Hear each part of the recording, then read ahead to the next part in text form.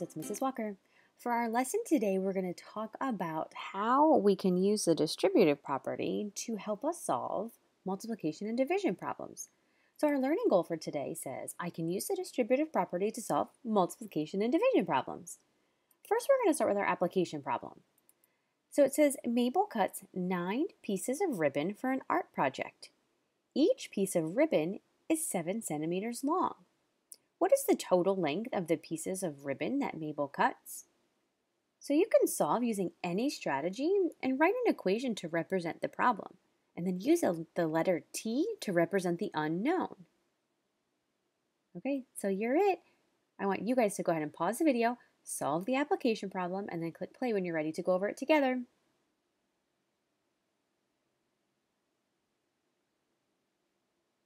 All right, friends, make sure you click pause if you need more time. Otherwise, here we go. All right, so I drew a tape diagram to help me. I know that the total is the T for the total length. I don't know that, though. I have to solve for that. But what I do know is that there's 9 pieces of ribbon, and each piece of ribbon is 7 centimeters. So this is 1 piece of ribbon. So I'm going to draw my tape diagram into 9 separate parts for the 9 pieces of ribbon. So 1, 2, 3, 4, 5, 6, 7, 8, 9. And I know that each one is 7 centimeters, and 9 times 7 equals 63. So the total length of the ribbon is 63 centimeters. Okay, so we're going to take what we just thought about there and use it for our concept development today. So here I have a tape diagram. What multiplication fact matches this tape diagram?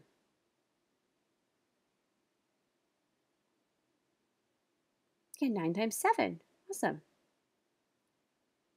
Okay, so say 9 times 7 in unit form. 9 sevens. All right, so we've learned how to break apart and distribute to help us solve larger multiplication facts. How did we do that?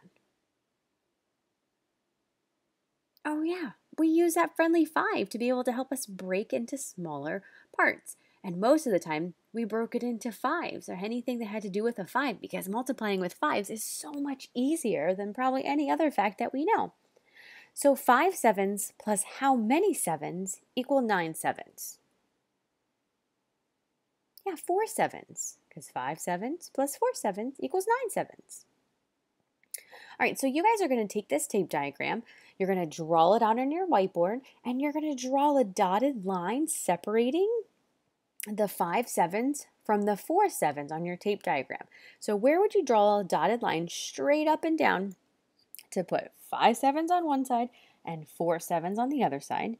And then you're going to label 5 sevens and 4 sevens on your tape diagram with multiplication facts. So my whole tape diagram multiplication fact is 9 times 7. But once you draw that line, what would be the 2 new multiplication facts that you have? One for each side. So go ahead, pause the video, go ahead and draw the tape diagram, draw that dotted line, and label the 2 new multiplication facts. And then click play when you're ready to go over it together. All right, friends, make sure you pause if you need more time.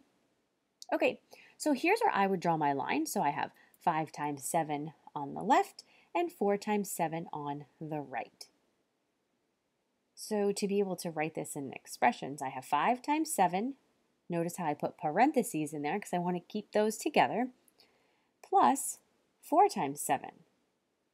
Why is this expression the same as 9 times 7?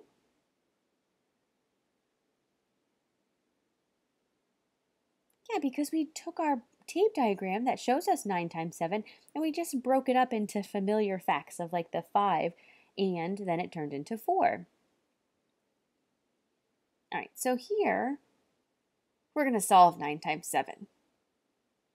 So you would do 5 times 7, which is 35, plus 4 times 7, which is 28. So you can combine those together. I know that 5 plus 8 is 13. So I have 1 10, 3 ones, and then I add my 10s, and I have 6 10s. So 9 times 7 equals 63. Okay, so now I want you to use the distributive property to solve 8 times 6. so you're it. Pause the video. Go ahead and do 8 times 6. Use a tape diagram the same way that we just did if that's helpful for you to be able to break apart into smaller factors, right? Try and go with the 5. It's so much easier, friends. All right, so pause the video. Click play when you're ready to go over it together. All right, friends, make sure to pause if you need more time. Otherwise, here we go. So here is my tape diagram for 8 times 6. I broke it apart right here so I could have 5 times 6 on this side and 3 times 6 on the other side. I know that I would add 5 times 6 plus 3 times 6. And I know that 5 times 6 is 30 because I know those 5s. And 3 times 6 is 18. So 30 plus 18, add my 1, 0 plus 8 is 8, and 4 plus 1, or 3 plus 1 is 4. So 8 times 6 equals 48. Did you get the same thing? All right, awesome, friends. If not, make sure to just go back and watch the video to see how I solved it again. Okay, so let's talk about how we can use division to help us, or the distributive property with division. So we're going to use a number bond and the distributive property to solve 48 divided by 6. So I know that in the big part of my number bond, I'm going to have 48 divided by 6. Then I'm going to have 2 parts of my number bond. The first one, I want to be able to split it with my friendly 5s again. So I want to take that 6 and use the opposite, and I'm going to multiply for 6 times 5, and I know that that's 30. So 30 divided by 6 is 5. Okay, because remember, multiplication and division are related.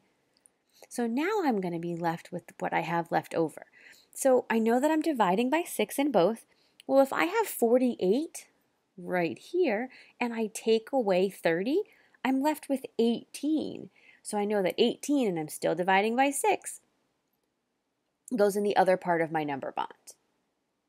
So let's show our work with an equation. So we have 48 divided by 6 equals 30 divided by 6, that's one part of my number bond, plus the other part of my number bond, which is 18 divided by 6. So now I can go ahead and solve each one of those.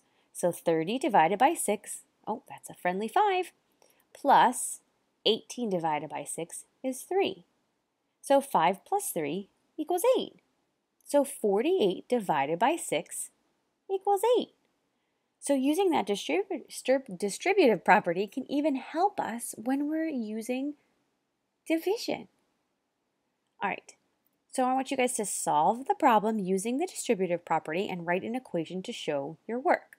So if you want to draw that number bond, you can do that to help you. Your problem is 56 divided by 8. So you're it. Go ahead and pause the video. Solve the problem using the distributive property and write an equation to show your work, and then click play when you're ready to go over it together. All right, friends, make sure to pause if you need more time. Otherwise, here we go. All right, so I have 56 divided by 8. I'm going to do a friendly 5, so 8 times 5 is 40. So 40 divided by 8 is one part of my number bond. And then I know that 56 minus 40 is 16. So 16 divided by 8 isn't the other part of my number bond. So now I have to show my work with an equation. So 56 divided by 8 equals 40 divided by 8 plus 16 divided by 8. And 40 divided by 8 equals 5. And 16 divided by 8 equals 2. And 5 plus 2 equals 7. So 56 divided by 8 equals 7. You can also check it by doing 8 times 7 to see if it equals 56. Okay, so awesome job solving that one, friends. All right, so right on, guys, using the distributive property to multiply and divide. Right on.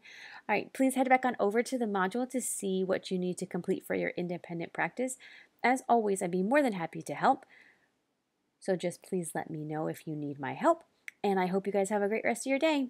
Bye, friends.